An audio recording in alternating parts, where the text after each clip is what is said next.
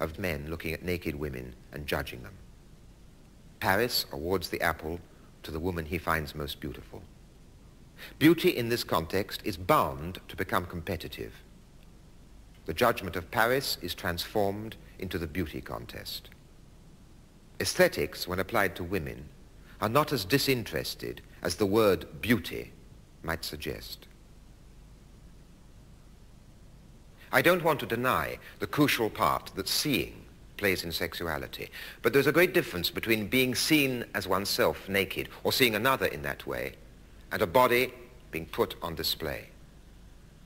To be naked is to be without disguise. To be on display is to have the surface of one's own skin, the hairs of one's own body, turned into a disguise which cannot be discarded.